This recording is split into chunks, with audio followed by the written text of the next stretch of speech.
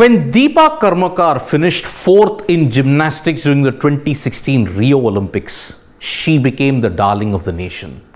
She had put gymnastics on the world map, and also she had put India on the world stage by her fantastic performance. Very, very unlucky to miss out on the medal, and yet again she became one of the more famous 4th finish places in the Olympics. Karmakar did the Prodinova, which is considered to be the most deadliest stunt in gymnastics. She was one of the few who could master it. Now, if you have to look at it in the past couple of years, what has happened to Dipa Karmakar? Where is she? What has happened to her by which the Gymnastics Federation in India has not revealed any details about her? Currently, if you search in the profile of the Gymnastics Federation of India about Dipa Karmakar, there is just no information. Why? A very, very shocking detail has emerged, folks, and this is something which will really derail Dipa Karmakar's career. What is that?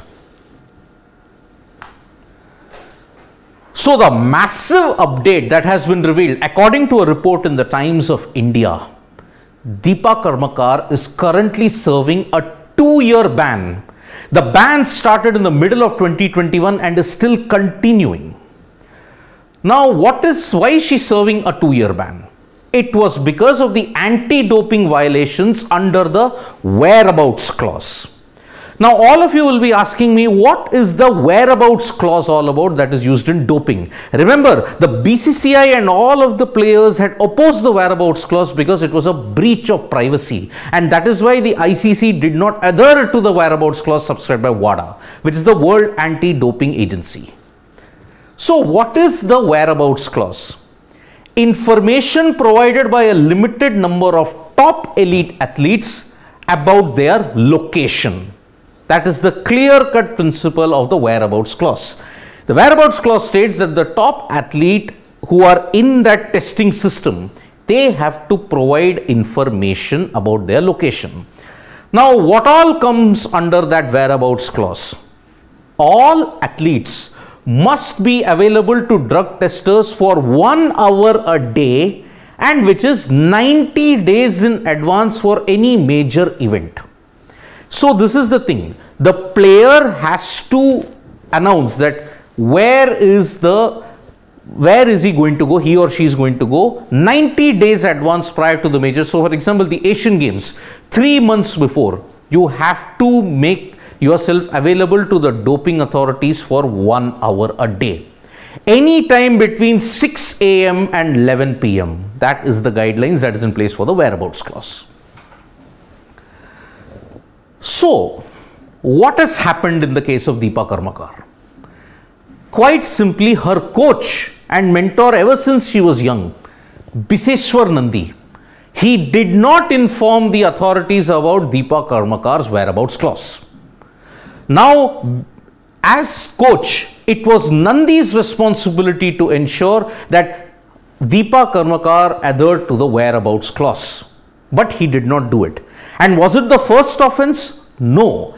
According to the rules, if there are 3 whereabouts clause violations in 12 months, it will then constitute a ban. Biseshwar Nandi did not do it for 3 times in a 12-month period. And that is the main reason why Dipa Karmakar has been banned. Now, who is at fault here? Is it Dipa Karmakar? Is it Biseshwar Nandi? Or is it any of the sporting organizations and their opaque mode of communication? So, what Dipa Karmakar had to do? Why Dipa Karmakar had to do it? It is the regulation by WADA that Dipa had to provide whereabouts on a quarterly basis. Every 3 months, every 3 to 4 months, she had to reveal her whereabouts. And what does this whereabouts include? It includes activity, schedule, accommodation, and the location details. She just had to tell where all is she going so that there is accountability. And 1 hour in that day, dope testers will come to test her. But nothing of this was provided. Now, I had asked whether Biseshwar Nandi is at fault here.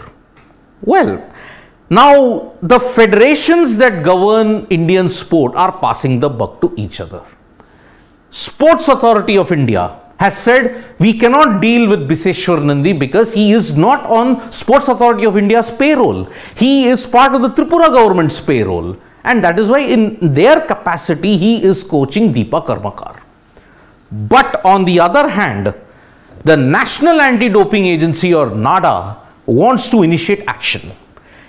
They believe that Biseshwar Nandi is responsible for whatever has happened, and they will want to initiate action that comes within their ambit and jurisdiction.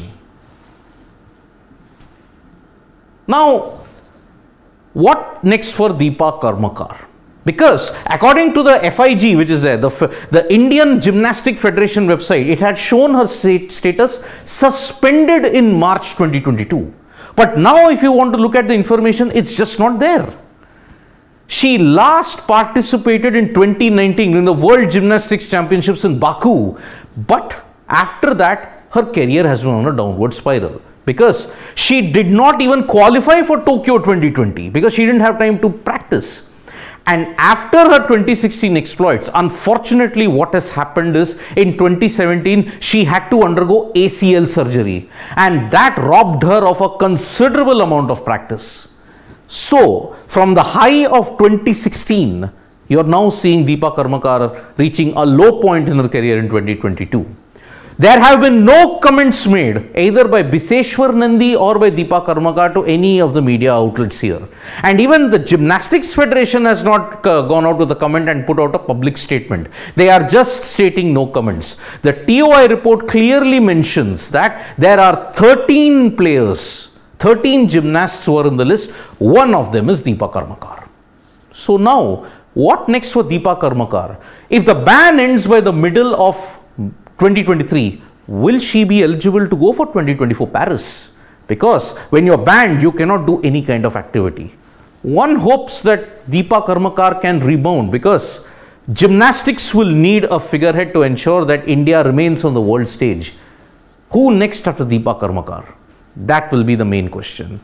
Thank you so much, folks, for joining us for the special video. We'll be back with more updates on sports today. Press the like, comment and share button. We are also on Facebook, Twitter and Instagram. Thank you.